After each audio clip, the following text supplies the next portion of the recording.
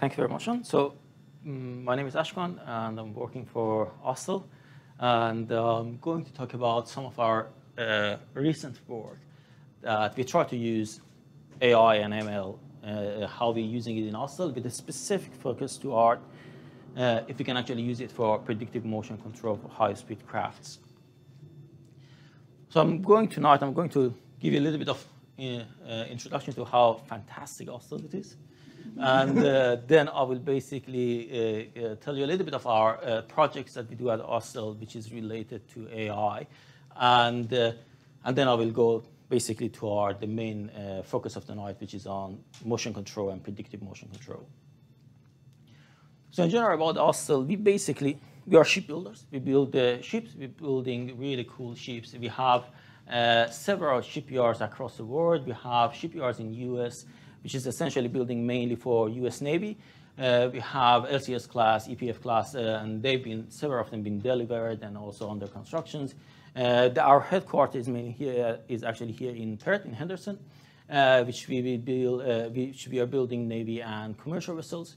We have shipyards in Vietnam, Philippines, and also a joint venture in China, which are mainly focused on building commercial vessels. And you can see that we build ships from different sizes, from 42 meters to 117 meters vessels, from different types of the vessels, monohulls, catamarans, trimarans. So very, very different types of vessels. And one of the things that I really like about Austal is that it's not just a shipbuilding company, but we're also focusing a lot on technology development and R&D. And we have some really cool R&D projects at Austal.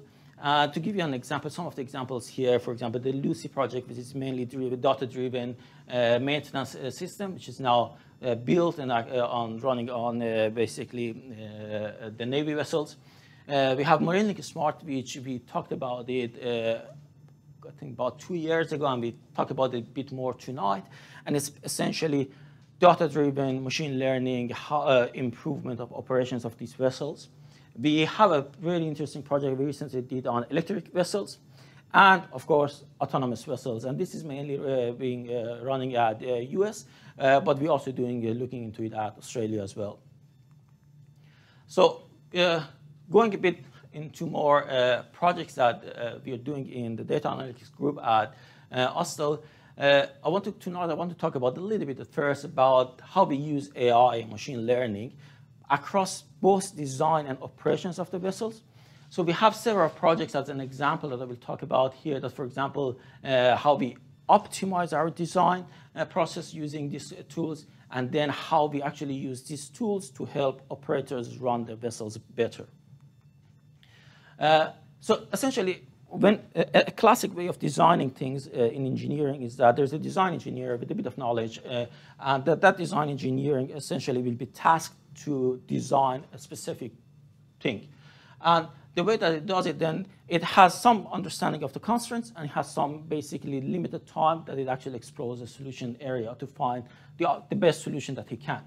So of course, this doesn't allow the design engineer to actually explore the full potential of the space and finding the best solution possible, because that would take a lot of time and would be very costly. So here we thought that, okay, we can actually use AI and particularly evolutionary strategies to do the optimizations. So the way that we do it is that the design engineer job is to define the constraints and the cost functions, and then we allow the AI approach to actually take over and run the simulations and evolve these geometries to actually find the optimum solutions. We tested that on 2 examples. For example, designing a bulbous bow for a ship, and it should be shown that with AI, for the particular speed that it was focused on, it could really outperform the best design that our engineer could actually do, and reduce the resistance of the vessel. And then also we use it for an FEA, which is a structure analysis, and we again showed that we could actually reduce the weight if we optimize how this is stiffened plate are actually distributed across the surface. And these are an example that was very hard, for example, for a single person to actually be able to do it. But through that, we realized that one of still the bottlenecks was that doing these simulations and relying on the engineering packages to do the simulations is really time consuming. So we said that, okay, can we use ML here to actually predict what would be the outcome of these engineering simulations? And an example that I'm showing here, and I hope that we talk about that in a specific dedicated session to it here in near future, is that we basically says that because we're doing a lot of simulations, and if can we build an ML model which basically as an input to it will be the 3D surface geometry of the for example, vessel here, and the output would be, for example, the pressure distributions here as an example for a wind drag, and predict exactly what would the engineering simulation would result in it across that the whole 3D surface, the mesh of it, and also what would be the scalar coefficients. And you can see here the initial models that we built using the graph convolution neural networks. Essentially, we could actually have a very good agreement between our predictions and what an engineering simulation could have actually done. And then on top of this, we're actually building shape optimizations, which again, we try to use neural network, and particularly DeepSCF, which basically to try to actually learn the representations of the geometry through that, and then combine that with this model to actually do the optimizations. So essentially running the optimizations and basically the predictions and the simulation, everything through ML, and then in a much, much shorter time. The other product that we actually want to talk about is MarineLink Smart, which is this is, again, as I mentioned, we talked about this about 2 years ago here. But this is essentially, we have all these ships. We put a lot of sensors on these ships. We gather this data. And from this data, then we build machine learning models that predict different criteria. For example, predict the fuel consumptions of the vessel under different conditions. And then we use those models to basically on board of the vessel to do the optimizations, and then provide advice to crew how do they have to set the vessel to minimize particular objective, for example, minimize the fuel consumption or arrive into their destination exactly on time. And all of these things done through basically gathering data on the ship, building models, predictive models, and then running those predictive models and optimization on board of the vessels.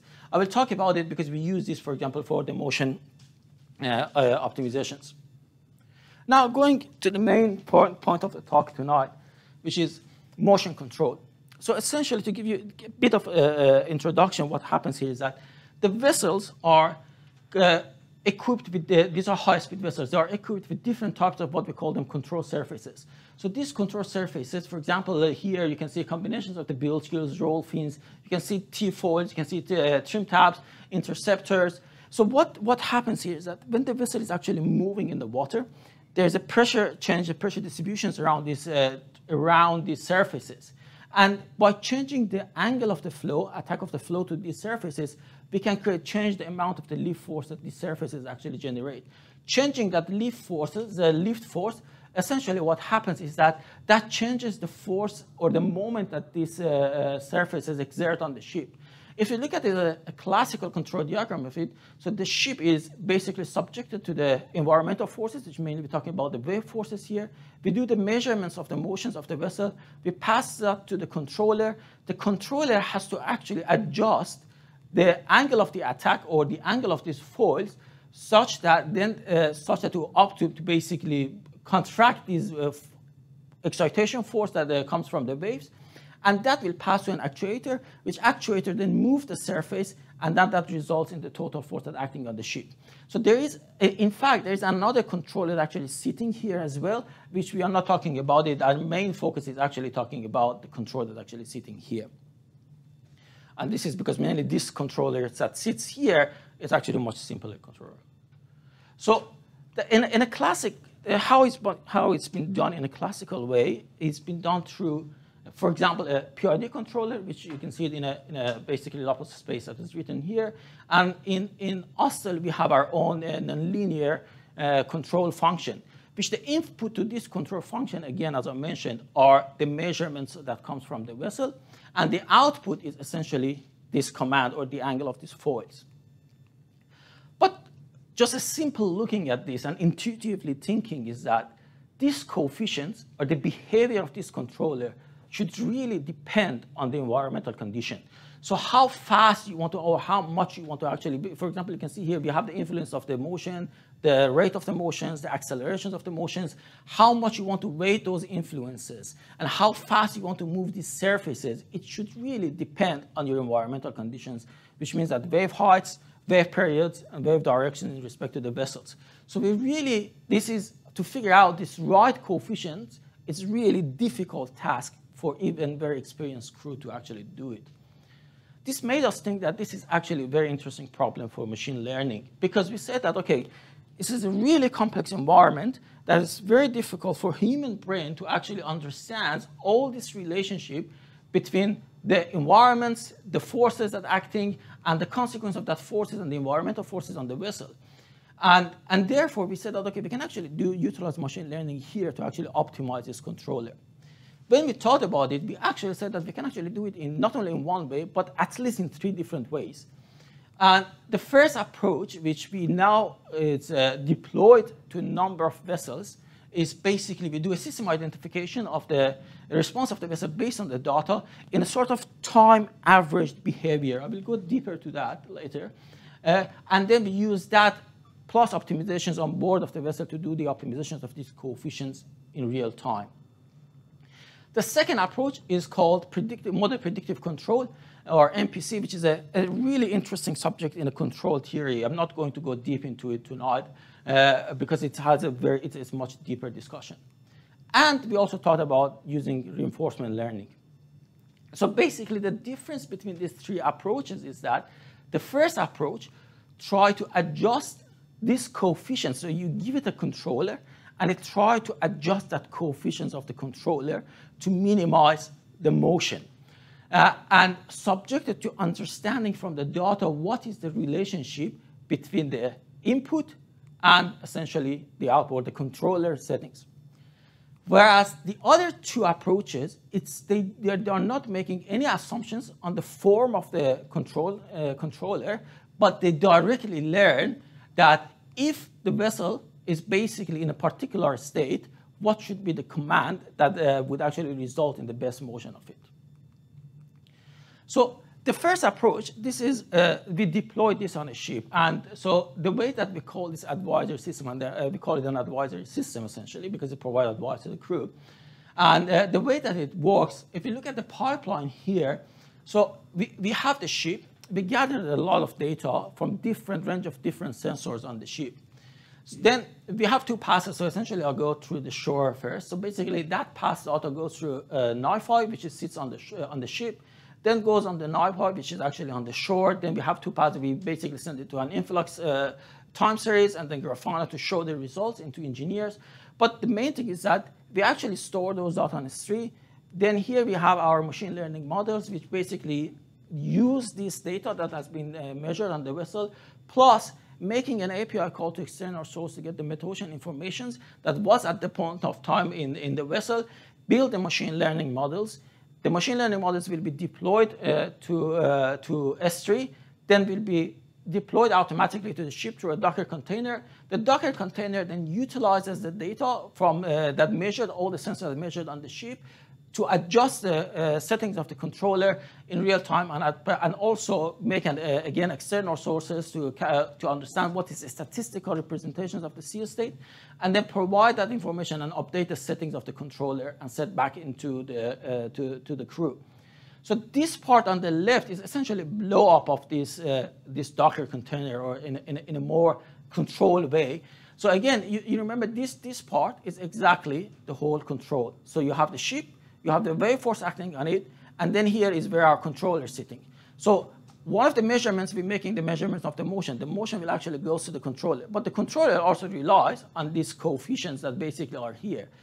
Then we also make the measurements that we're actually making on board.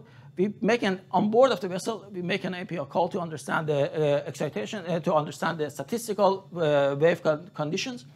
Then we run it to the predictor, which we show the results of it. The predictor predicts what is going to be the motion RMS and the MSI for these particular conditions and this particular basically vessel, giving different settings. Then we have an optimizer that on board of the vessel, which essentially runs online with connection with the predictor works as a fitness function for the optimizer.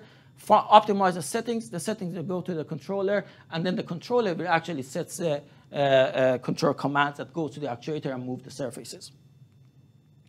So to do that, we basically, as an example that I want to show here, one of these chips that we gathered data for about 7 months. And this data, we had about, we looked at each of these data points is essentially a 10 minutes representations of the conditions. And a lot, basically from those data, we build our predictor models, which we basically predict different motion RMS. And we basically see that, okay, we can do a very good job on predicting versus the real measurements. And we also do the same thing for motion sickness, which is, again, motion sickness is actually driven by the heave accelerations of the vessel, or vertical acceleration of the vessel. And then again, we also see that, okay, generally we have a very good accuracy at our error is less than 0.2 of a degree, essentially.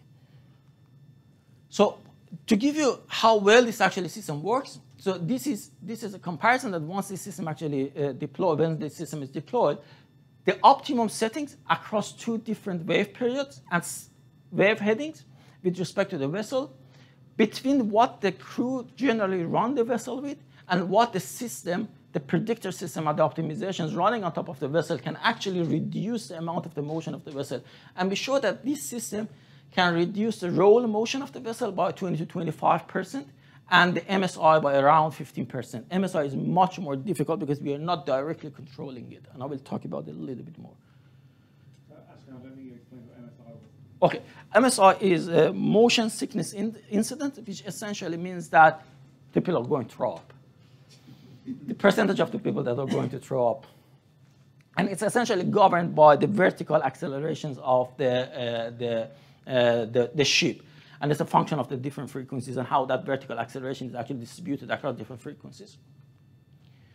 And then we said that, okay, so we saw that how that system worked. And then we said that, okay, can we go a bit more real time now? Can we go and respond more reactively and respond more to each of these single waves that are going to actually hit the vessel? So as I said, that the main thing that we actually developed was an MPC controller, model predictive controller. I will show the results of it and compare it against the reinforcement learning. So for reinforcement learning, what we did, we built essentially a soft actor critic agent, which our deep learning agent essentially has to interact with the environment, which is the vessel moving in waves, make an action, which is adjusting the control, sorry. Oh, was it the proxy environment? No, SAC, soft actor critic. Yeah. I was just wondering if it's the slow engineering model environment or your proxy. No, this is essentially the environment which you model it through numerical simulations. Oh yeah, yeah. And then essentially making this adjusting the control angles, so the angle of the foils, to therefore then we measure the reward by how much this vessel is actually moving. And then understand that what is the consequence of this basically adjusting and learning how to adjust this basically for each waves. So we have our state is defined based on the displacement of the vessel, the velocity of the vessel, the commands and the command rate basically at different step, and also waves and the wave velocity at different points around the vessel. The action is essentially the angle, the control angle of the foil. The reward is basically penalizing because we want to actually reward it if our motion at different modes, particularly roll and pitch, and their acceleration, and also penalizing with how fast it can actually move these foil surfaces. So essentially, what happens is that it interacts with the simulations, and then it basically ran and basically maximizes its reward. And the beauty of it is that the SAC is actually also try to not only maximizes the reward, but also maximizing the exploration through the entropy coefficient. So comparing at the results, so I start first with basically if it's a passive control. The passive control means the surface is there, we're not controlling it. And we're looking at one particular essentially C state and HS and TP, but across different wave heading coming from different angle to the waves, to the vessel. So we're looking at the roll motion. And the roll motion is the motion side-to-side motion, rotations of the vessel. And of course, when you are BMC, means that your waves coming from the side, you get the maximum roll motion. And you are in head C, you should not get much of a roll motion. So the passive controller, then we basically show that if we have an optimized setting, so basically the controller with the fully optimized setting on board of the vessel, then we looked at our reinforcement learning, and we saw that, well, it does a good job with respect to the passive, but still it cannot, it's generally much closer to basically what the optimum setting is actually doing. And then we looked at MPC, and we see that the MPC, of course, it outperforms it significantly. That's what you expect from an MPC behavior. We looked at pitch motion. Pitch motion is more interesting because essentially your maximum pitch motion happens at the head C or back quartering C. We looked at it and said that, okay, the fact is that you have more control. Essentially, hydrodynamically, roll is more controllable than pitch.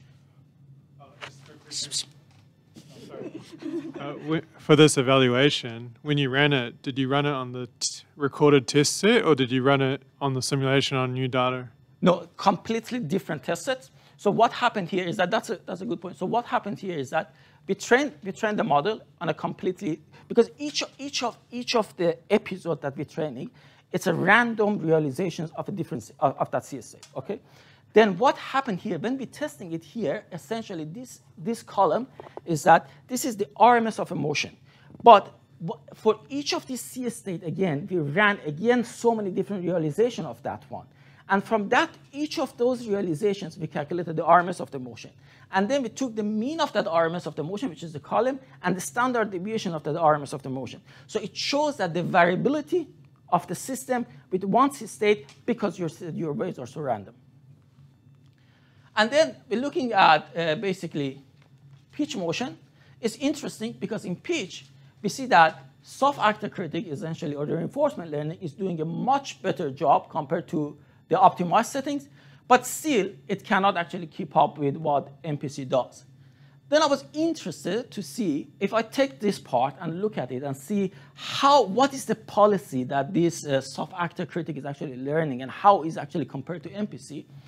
I took a basically, so this is the simulated environment that we basically, the simulated conditions that we ran it. So what you see here is basically the pitch motion. So this essentially representations of this RMS value that we show here. So this is the time series of the pitch. The blue one is when it's controlled by MPC, and the red one is when actually controlled by the reinforcement learning. It was really interesting to me because if you look at it, these lines here represent the RMS of that thing. So the SAC, it has a higher RMS, but interestingly, it actually has a lower maximum motion. So in terms of controlling the maximum motion, at least in this condition, it could actually improve, it could basically outperform the MPC to reduce that maximum motion. But in general, when we look at the RMS of the motion, it could not actually reduce the RMS. And to me, that might be an artifact of the reward function or how we actually rewarding this agent. But then when I looked at this is the command. So basically, this is what the reinforcement learning actually sends, or the MPC sends to the surface. This is, to me, was really interesting when I look at this. Because if I look at it, the blue one is the MPC command for one of the surfaces, and the red one is, again, the soft actor critic command. You see that there are a lot of similarities between what the soft actor critic is actually doing with the surfaces and what the MPC, which is our totally best controller, does with it. It suggests that the SAC is trying to converge and learn this kind of this type of basically policy that represent that coming from the MPC. The black lines essentially are the maximum, the bandwidth, the constraints that the system has to actually travel between it. Now, these limits are hard constraints that is basically for both MPC and SAC, because that's when the action space is actually sampled from. But if you look at how fast they actually move the surfaces is again interesting, because this is for reinforcement learning, it only came from this penalty term inside the reward function and not directly inside the constraint of it. So it's a sort of a soft constraint in reinforcement learning, whereas MPC, you can actually have a hard, basically, constraint on the rate of the motions of these foils. And again, we see a lot of similarities between the pattern that basically these two are actually doing. But we see that, again, from time to time, this reinforcement learning is actually overshooting these things, means that it actually requires much faster responses. This is, again, a shortcoming from this basically a sort of reinforcement learning. And it might be basically if you go back to the reward function and then increase the penalty coefficients of that penalty function, that might actually improve it. Looking at MSI is interesting to me because we see that MSI, although we are not directly controlling the MSI, but we see that, again, SAC is doing an OK job in reducing compared to the optimized setting, but it still is not, it cannot keep up with something like MPC. And so, again, just the conclusion is that we see that the MPC seems to outperform, even the reinforcement learning still cannot cope with it. But one thing that was really important for me was, and I realized through this experiment, is that the behavior of the reinforcement learning is extremely depending on how we actually do the reward function. Play a little bit with the reward function, and it basically completely have a different behavior. And this is, for me as an engineer, a sort of concern for this type, if you want to rely on that as a controller, because if your controller is so sensitive to those parameters in real life, that might be a bit of a challenge for these complex problems. And the other downside of the reinforcement learning is that it has to interact with the environment. It has to interact with the environment to learn, although SAC is actually off policy, but still you have to actually interact with the environment to actually learn it. And in real conditions, you don't want to shake the vessel and say that, OK, passengers, please put your seatbelt on. We are going to actually train our reinforcement learning.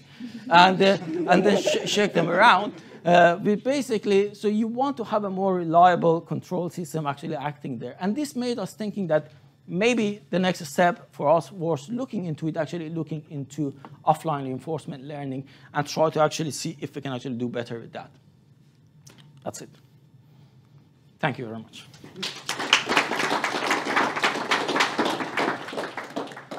If anyone have any question, I can pass the mic. I've asked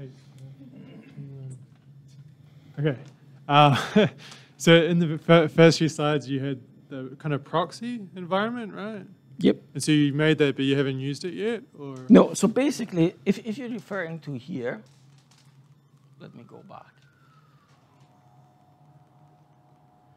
So if you're referring to this behavior. Well, so in the introduction, so quite a few back, a few more. That one. This one? Yeah. So no, we are not using this still for the motion. Right. So this is because this is OK. So predicting the result of the engineering simulation is it's a really difficult task to do. So what we're actually doing is we first learning that we make sure that we can actually result in a steady behavior, in a static behavior first. And this is the pressure when the wind is actually coming over the vessel. So that pressure is basically it's a snapshot. But when you look going to the motion, it's a lot more challenges because even the simulations that we actually, if we want to learn from the simulations, we require a lot of simulation, which takes a lot of time to actually perform those things. So our hope is, definitely that's a really interesting point, our hope is really we want to actually take this to that stage that we would be able to actually use this, what we call it, emulator, in real life, that basically the emulator will predict exactly what's going to be the motion, but we are still not at that stage. OK. As I mentioned, the effective wind direction. Ring. I don't know whether it's working, is it? Hello? Anyway, the effective wind direction and also harmonics, is it data you've never really looked at, or? That's OK, let's go here. So if you look at what we're actually doing here, which is the environment. So the environment that we modeled in this case is basically the full hydrodynamic model. That full hydrodynamic model takes into account all the effects that you're basically referring to. If you're talking about using those in the predictions in this stage, that essentially doesn't matter because at that stage, we're only looking at something which is over a period of time. So that those behaviors will basically become meaningful in terms of some statistical representations of those behaviors, which we said that, for example, the RMS of the motion, and then we try to learn the relationship between that statistical representations with the statistical representations of the sea state, because all of those behaviors of the sea state can be translated into statistical terms, which is basically some significant wave height and some wave periods and directions of it.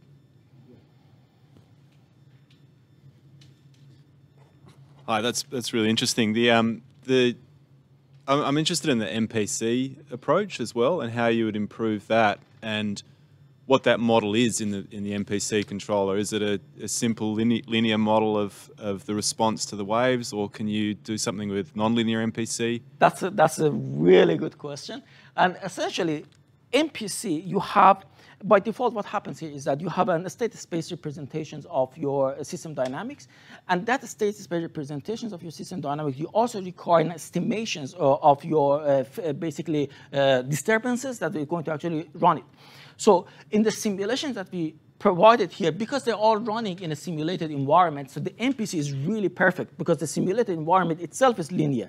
But the MPC, there is a nonlinear MPC, and essentially, if you think about MPC, that the thing that MPC requires, the things that the elements of the MPC is that you have a mathematical model of your system, you have a cost function, and you have a mathematical function that you're actually trying to, mathematical optimizations that you're running over your cost function, and plus some constant. So if you have all of these elements, you can have an MPC. So if you can have in an MPC that we are basically running here is a linear state space representations of the system dynamic, but you can replace that with a nonlinear model. It can be even a neural network model that basically understand based on the disturbances that actually getting what is the response of the vessel. My personal view is that you really don't need to go there, because first of all, there are two things here. One is that if you go for a nonlinear MPC, your optimization times can become really constant, because your optimization time can be time consuming. And meaning that if you have a sampling time of your controller, which is very short, you may not be able to actually do online optimizations within that sampling period of time that your controller has. Yeah. So you're better off not going toward that direction. But the beauty of the MPC is that essentially what it does, you have a control horizon. It looks at that control horizon, and it optimizes for the control horizon. But it only takes the first element of it, the first controller parameters, implement it, and then do it again. So essentially, even if you have a nonlinear system, you can assume your nonlinear system is a piecewise linear system. So within that control horizon, it can actually have a right behavior. In addition to that, what we're actually looking into, we're combining MPC with the Kalman filter. So the Kalman filter allows us to actually do a sort of estimations on the state of the vessel, and also estimations of the disturbances of that environment. Yeah. So combining this together, we can actually correct for how much we rely on the estimation that's coming from the MPC model, plus the measurement that we're basically getting, how much we rely on this measurement, how much we rely on the measurement that we're getting on the vessel. So combining these things, to me, I personally believe that a linear MPC with a Kalman filter, it can actually do us the job on board of the vessel. Cool. Is there a system to prevent them from running into each other? Running what to what? Running, you mean ships to each other? Crashing into each other. I mean, in Japan, the ships you're talking about. The ship. Okay, first of all, we are not controlling the course of a vessel here. We're talking about controlling the motion of the vessel, the motion that the vessel responds to the waves. There are two different things. Absolutely. That the course keeping itself is a different matter, different subject that you can actually have on that. It's a completely different matter.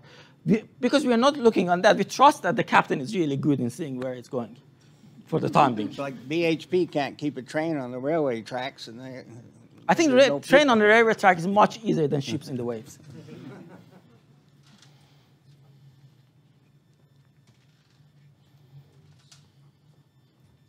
Awesome talk, Ashkan. So thanks for that. Thank you. Are you doing much now on look ahead from the ship to observe the sea state? What sort of work are you doing in that space? Yeah, so basically we did several work on that one. First of all, on a separate topic, we looked into essentially predicting the waves. If you have some upstream measurements, predict the waves. That's really straightforward. But also one of the things that we discuss is that an input that can be to any of these models, if you have an X-band radar on your vessel and then basically scan the environment and then utilizing that scan environment in terms of the waves and feed back into either of these controllers to improve their behavior. Now, that is a really interesting topic. We're really keen on it. But the problem with that is two types of problem. One is that the moment you go, those systems are costly, really costly in terms of doing that. There's a time associated to basically to be able to utilize those information into the to the controller. And bringing this together in terms of the controller, it might actually affect the response time of the controller. So my personal view is that if I can get away with a controller that can actually do a good job without requiring of the input of the waves exactly into the controller, that would be a much, much, much better controller. And that's why I personally, again, believe that if you have an observer for your controller, which essentially the job of is to observe the disturbances, because even if you have the perfect knowledge of the waves, what drives your controller is not the waves, it's the wave excitation force that actually drives your controller. So you somehow has to bring that information back into that wave excitation force to pass it to your controller. So if you design an observer for the controller, that the job of the observer is to actually predict and estimate that basically the disturbances, which is the wave excitation force, that is a much more reliable controller than relying on scanning the waves. But that is definitely very, very interesting. And I don't know whether my view on that will change as we move forward and try to deploy this into a real condition.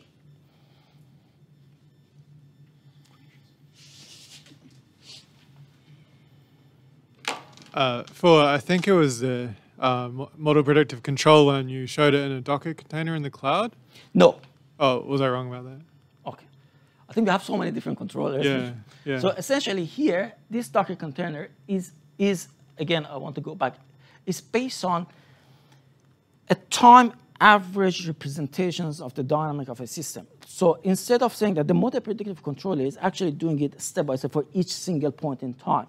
But this control that we're actually putting in it is that it's understand that if you are in a C state or in an environmental condition that represented statistically with this condition, what would be your statistical important parameters of your motion? For example, RMS of your motion. So that's the model. Right. My question was more about deployment. So like, is there going to be like, if you're thinking about the eventual deployment, are you going to have a server on the boat? No. So basically what happens, this is already deployed on the vessel, okay? This is already on the vessel, okay? So what happens here is that we have a small laptop on the vessel, which basically, that does the job perfectly well. So it's basically that laptop, it has basically the database associated to it, and then it actually reads the database, and that run the optimizations and the prediction at the same time, and basically optimize the settings. And in real time, it provides back to the crew on a tablet, which is in front of the crew. So it ends up being quite a small model, right? So it's just kind of outputting the PID calibration each time, and so it's just CPU laptop? Absolutely, yeah, it's a CPU laptop. Right. Yeah, it's a very simple, because again, you're only worrying about optimizing this coefficient. You think that I know the control law, I only want to optimize its coefficient.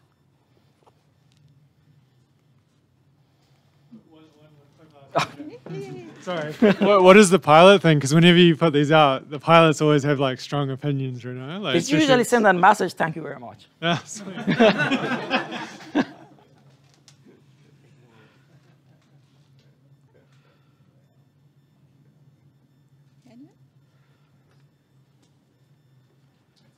so the only thing I kind of a little bit hazy on is the bounds that you showed with the soft actor critic model. I'm not sure this thing is on, by the way. This one? Yeah, so the black line, I blanked out a little bit there. What precisely, how did you manage to calculate that? What is the significance? Okay, let's look at it this way. First I'll go here. Here. Look at here. So we want to maximize this lift force, let's say. So this lift force has a sort of nonlinear behavior, meaning that at some angle, what happens here is that if you move your surfaces beyond some angle, you start cavitating. Cavitating means that it actually reduces the forces. So we really want to be within these bandwidths between these two where the lift force behavior is sort of linear. So this gives us the limit on the how far the surfaces has to move. I see. So that's kind of like the bounds on that linear area. Absolutely. Okay. And then there's a hydraulic system here, which has to follow on this. So that hydraulic system does not allow the very fast changes. So that is basically, oh, come on. That is this one. Yep. So the first one is the action space that the soft actor critic to learn to sample from it, and that is really a constraint. But the second one is actually a constraint that sets through the reward function of the soft actor critic. Okay. Yeah, that makes sense. Yep.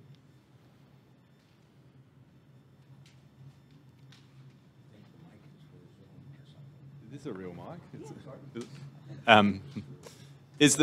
Do you also need to think about development of the simulation package, the hydrodynamic Absolutely. model you mentioned? Definitely. So basically, I think this is a different big question that comes to the hydrodynamic modeling of the system. And essentially, we really want to be able we have to verify that our hydrodynamic model is really accurate. Essentially, in my view, none of these mathematical models are accurate, because there are a lot of nonlinearities, a lot of conditions that are happening in the real environment that it's really hard for these simulations to be able to capture it. But what we are doing at this stage, we are evaluating all of these controllers within one hydrodynamic model. So to us, as long as that accuracy is good enough in terms of capturing the maximum roll motions or the maximum heave motion, heave is generally really accurately represented, that's fine. But when we actually want to really go to the next step, we want to actually replace that hydrodynamic model with the system identification model that comes from the vessel, that's basically running the vessel, and use that as an environment, essentially, to test it.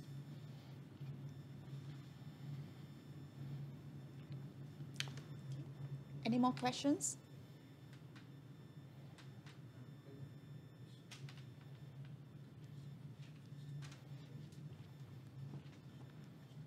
Okay, well, if there's no more questions, then folks, if you give a big hand for Ashkan.